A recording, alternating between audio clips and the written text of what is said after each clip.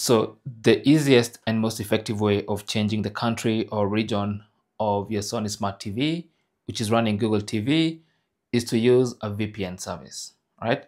So for me, I have a VPN service. So all you have to do is go and find one VPN service from the App Store. Now you can use any VPN service you want.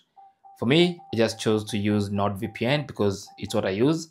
And once you launch your VPN service, you can actually change the country or region of your TV.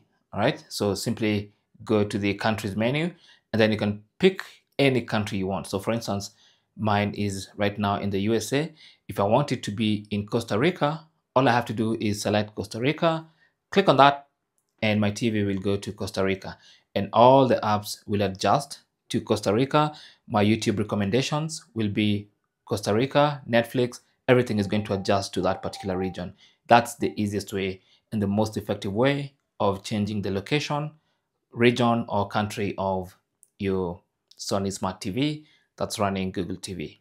Thanks for watching and good luck.